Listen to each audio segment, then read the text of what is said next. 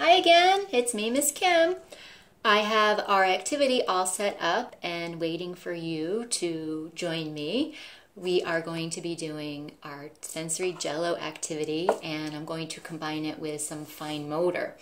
So we are going to test out a pair of tongs that I made today. I made these. I watched my own YouTube video on how to make a set of tongs, and it was just simply popsicle sticks and a couple other pieces of things that you find around your house, some elastics and things.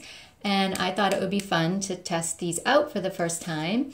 Or if you have a set of tongs at home that you have in your kitchen, you can use these as well. But I thought I'd try out the new pair that I made. So I have two sorting bowls. These kind of remind you of Happy Halloween, but because our spiders are also orange and black, I thought it would be fun to sort them into these little dishes. And then when we're done sorting, we can get our hands in it. But first we'll do the part where we have to dig down and get one out of this slimy mess. There he is. And because he's orange, I'll pop him into the orange dish. Plop. Let's see if I can find a black one. I'll extract a black one out of here. Oh, you really have to pull hard to get them out. There, we got him out. We'll pop him in the little black kitty. And I'm going to keep sorting my spiders. Orange. Orange. Let's see if I can find another orange one. Oh, this guy right here.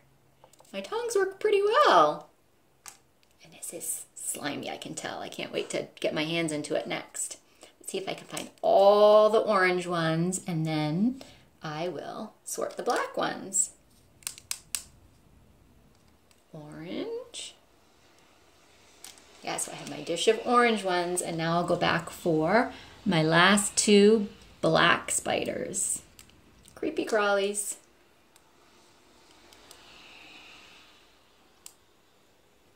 And here he is there. So we've sorted the black spiders and the orange spiders. And I like these tongs. I think I can just rinse them off and use them again. Those worked really well. So now I'm going to dig my hands into this jello. Ooh, it came right out of my fridge, so it's very cold. It's very cold. But it's very slimy, and it's oh so fun. Ooh. I love doing anything like this with my hands. The goop and shaving cream.